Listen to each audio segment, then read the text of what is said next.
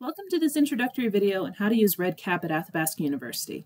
This video will walk you through creating surveys using REDCap once you have questions or items created. The purpose of this video is to introduce how to format surveys after questions or measures are created in REDCap. By the end of this video, you should know how to enable your survey and what this means, how to customize your surveys, how to organize multiple surveys, how to use your data dictionary, and how to move a project into production. Once you have started to create questions or variables in REDCap, you can begin to enable survey features and organize your questions into surveys. Once you have questions created, you can begin to format the overall survey. To do this, click on Return to Instruments. To enable the survey, click Enable. This allows you to collect data either by entering data into the survey manually or by generating a participant link. The Enable feature brings up a whole other set of options in a new window.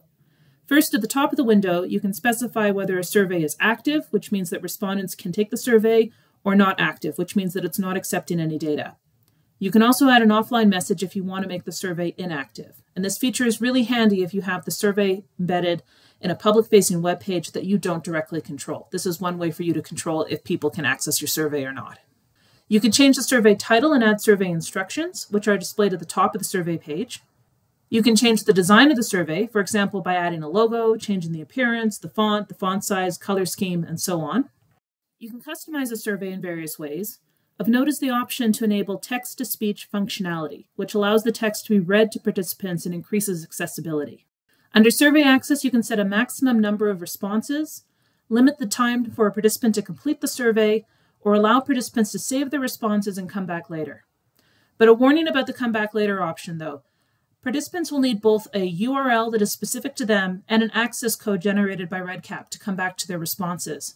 In my experience, participants don't often realize that they need both pieces of information to do this. So if you're using this option, be sure to clearly communicate that participants will need both the URL and the access code in order to come back to their responses. The survey termination options determine what happens when the participant finishes that survey or measure. So you can specify whether participants are automatically routed to the next survey, see a message from you, or get directed to another web page once they've completed the survey. Once you finish setting up your survey, you can click Save Changes to accept those modifications. And then note that once you're back at the new screen, that the survey is enabled and a green shield with a check mark appears. You can always go back and edit your survey features later too. There are some other important features on the instrument page. For example, you can continue to edit the survey or the measure by clicking on the survey name. You can change the name, copy, delete, or download the survey by clicking on the Choose Action tab and selecting your preferred activity. You can download a PDF copy of the measure or survey. And also note that on this page it shows you how many questions are contained in each survey or measure. You can also have multiple surveys or multiple measures in one project. So to create a new survey or measure, you can click the +Create button. REDCap will ask you where you want that new survey to go, so you don't have to create these surveys in sequential order. And once the new survey is created, you can go in and create the questions as we've discussed in the previous video. You can also reorder your surveys by moving your mouse over the box on the far left. When you do that, blue up-down arrows will appear, and then you can click and drag the survey to wherever you want it to go. And there are several advanced options. So this can include form display logic, which allows you to connect whether a form is displayed or not to other information in the survey. So this is skip logic for surveys or at the survey level. Survey queue determines whether participants see all the surveys in a list or not and how that list will appear. Survey login determines whether a participant is required to log in or authenticate themselves before they can respond to the questions. And finally, survey notifications determines whether you get notified or not every time someone responds to a survey. And finally, if you're tired of clicking on all those boxes and options, or if you just want to use someone else's existing REDCap survey or project, you can skip all this and use the data dictionary option instead. To access your data dictionary, go back to the project setup page. When you click on REDCap Data Dictionary, it takes you to a new page, and the current data dictionary can be downloaded from here as an Excel or .csv file. Once you've downloaded and opened your data dictionary, you can make edits to that dictionary, save it, and then re-upload it to REDCap. So this is useful when you're sharing measures. A project can be cloned and shared rather than having to enter everything manually over and over again. And it also makes editing the measure easier. Rather than going in and clicking on all of your questions and making all of the changes in your forms, you can download the data dictionary, make all of your changes to that document, and upload it to REDCap. If you're nervous about making a mistake or accidentally overwriting something, REDCap does validate the new data dictionary before implementing it.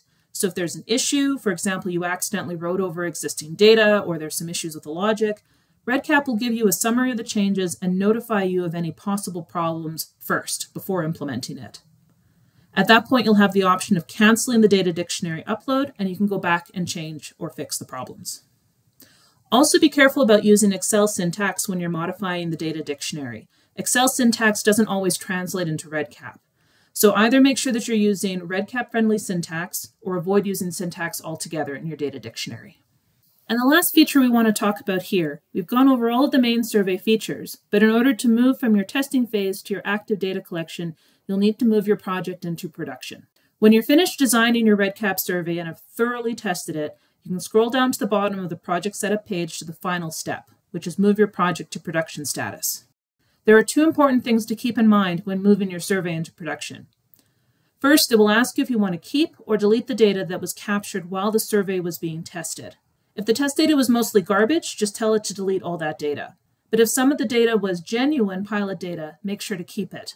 If at all possible, though, it's better to keep functional testing of the measure and actual data collection or pilot testing separate. That'll streamline things later on and ensure that you don't waste participant IDs and you don't have to do a lot of garbage data deletion later. Second, once a project is in production, you might not be able to change measures in real time anymore. Instead, you'll have to go into draft mode, make the changes, and these changes have to be checked by REDCap or might need administrator approval. And this is just to make sure that you aren't accidentally making changes that are going to delete your data or mess up your project in any way. So you can make changes even after the project is in production, but it's easier to do your editing before you've gone into production. And this concludes our introduction to creating and formatting surveys or measures in REDCap.